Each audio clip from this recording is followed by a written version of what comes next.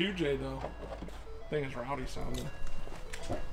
I think it's happy to be here. It's got good air for it. Yeah.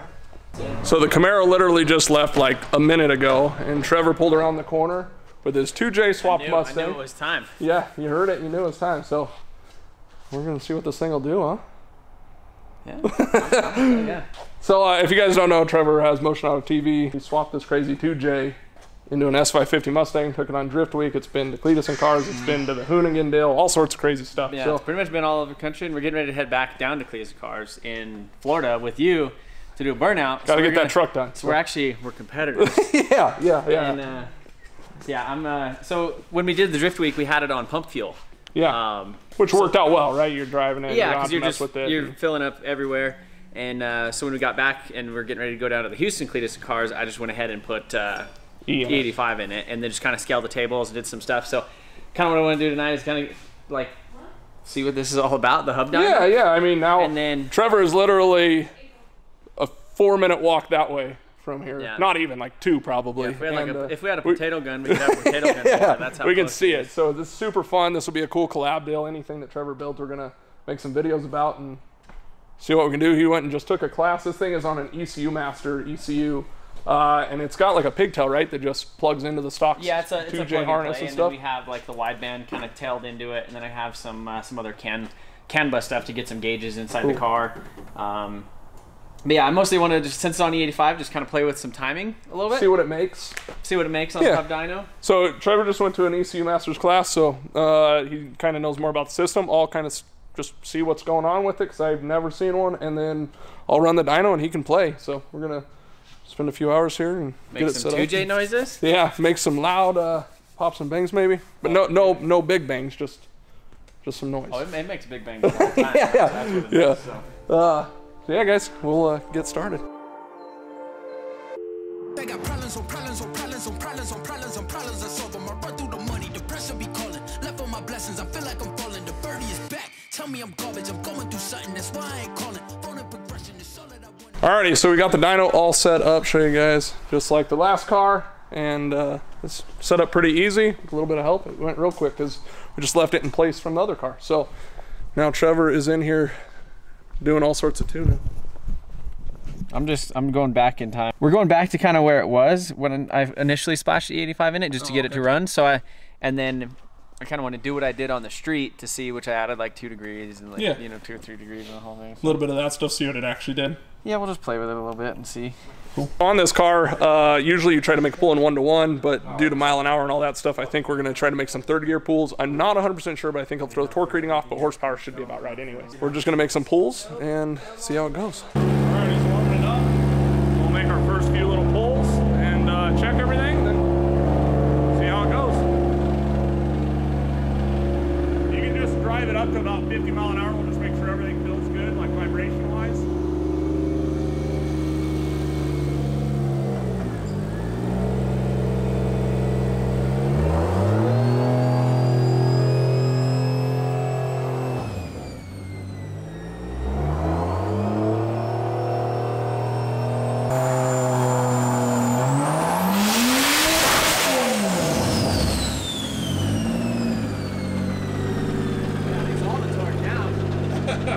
Well, you're in the wrong gear. Yeah. So we might, so it pulled up there pretty quick. We'll check some stuff out. You went all the way to rev limit right there? Okay. Well, it just went too fast. So. Yeah. We might have to adjust some stuff, get it to hold it better. What I'm gonna do on the next pull is add some more load to it because the 2Js come in so heavy up top, but the dyno takes a second to grab that, and they come in heavy. And we're also in 3rd gear, so the torque reading is going to be off because we're in 3rd and it thinks it's 1-to-1. And you said 5th is 1-to-1 in this? Yeah. So we might even try 4th. Yeah, let's try 4th. Let's try 4th, and then we'll go from there.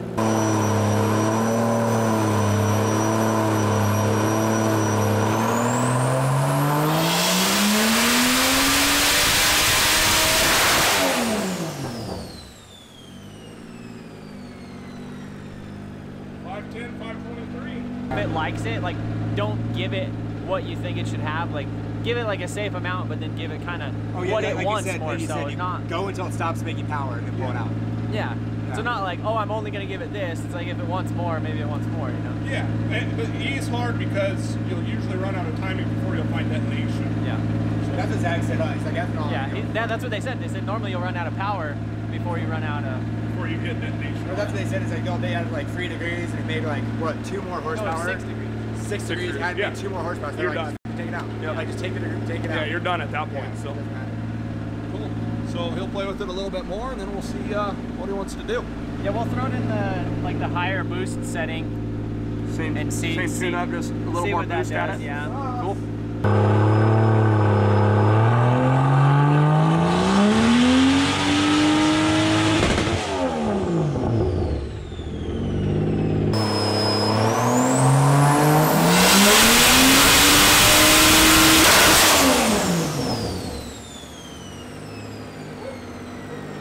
So he added a little bit of timing to it. We're gonna see if it makes a little bit more power now.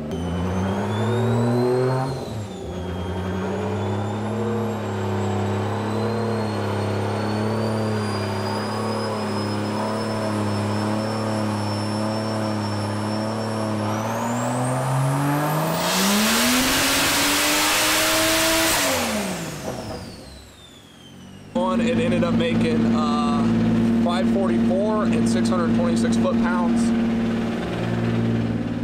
Trevor is doing some tuning in here, just playing with timing. Since it's falling off pretty heavy on the after a certain amount, so it starts falling off. Then it wants to come back, so he's trying to add some timing out through here, and we'll see if it helps it. He's also saying that it's looking like it's a little rich. So this is the ECU Masters, so it's a little different. This is the data log he has pulled up in the same screen. That's the timing table, and this is your VE, right? Yeah, this is the VE map right here. Yep. So, What's the AFR? so that's about 11.0. So that's fine. Yeah. I think it was about 0.73. It goes a little bit fat at first, and then it leans out just a little, like it gets where it needs. So like on initial like tip in, when you first whack it, it kind of goes lean, which that could just be the enrichment too. That's all that it is. You always try to, you can go back and play with that, but that's not going to tell you much up top. So you think, what timing do you think we should add to it to see? I mean, I'm kind of not really trying to chase any more power than that. I mean, it's making plenty of power. I mean, 600 and some torque, like. So I mean, if you want just like kind of where it's like 16, 17, like kind of pick a number and I just carry it, and we'll just see if it makes that same power for a little bit further in the RPM range. Yeah. Carry it out. And then you always know you can pull it back if you want, if you're gonna like, if the car's gonna live up there doing drifting or, you know, burnouts or whatever. So we could just like set that at 17. 17. And then we just know that it's not, you have some different cells there, so it's kind of manipulating timing. Yeah. So now we know that as soon as it's in boost and RPM, it's gonna stay at about 17 degrees, and then we can see what it does from there.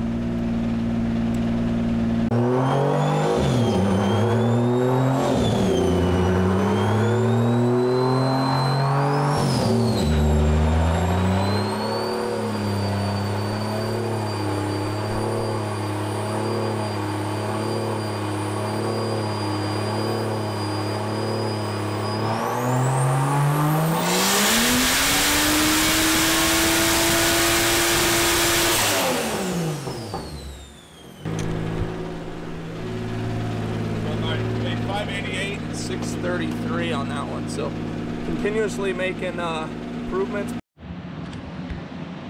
All right, so Trevor's looking at a few other things.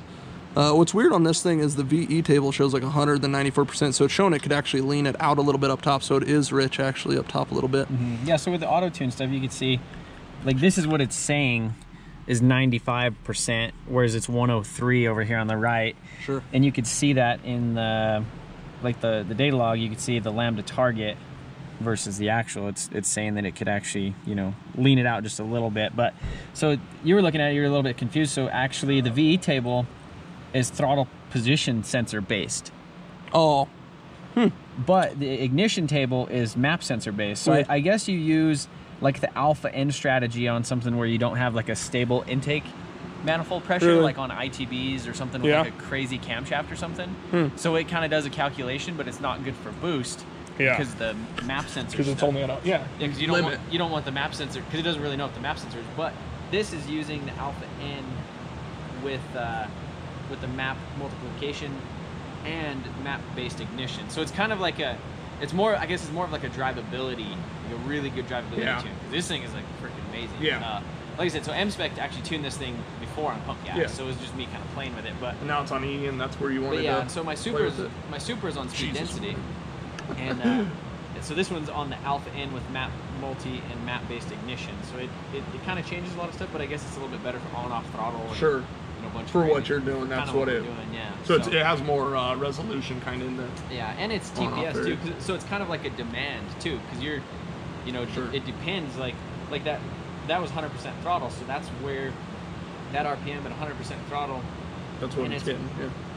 And then it's also using. But then is it using a sub table then, depending on different boost levels then? So the ignition table is based upon the map but sensor. The VE doesn't change based on your boost settings. You know, I mean, it might.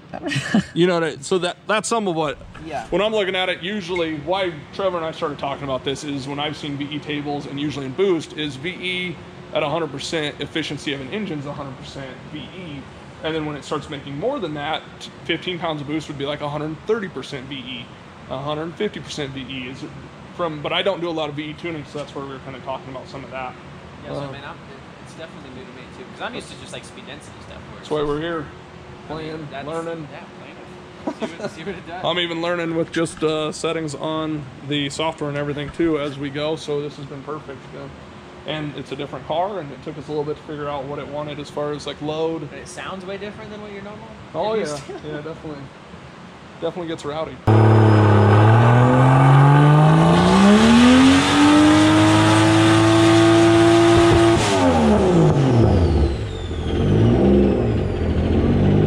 We are good there. It finally ended up making the 588 and 633. That last one made a little bit less. So. I mean, that tells us where it's happy, where it wants to make power. And those tunes, he's probably not going to drift it or like do big burnouts or anything with that tune up in the car, but he knows where it's at, and then he can kind of detune it from there for longevity in the burnouts and drifting and all of that stuff. But pretty cool car, makes a lot of cool noises, and we're going to get this thing unloaded now. All right, guys. I think it's loud. All right, guys, so that'll be it for this video. My other camera died. It's late, and it's time to go home. So Trevor's going to back the car out. Made some good power. So if you guys want to see more of these videos, this is why I got the dynos to do some fun things like this, tune cars like I did last time, and just have fun with it and learn. So if you guys want to see some more videos like this with Trevor stuff, with my stuff, with tuning and everything, make sure you hit that subscribe button. We'll see you in the next video.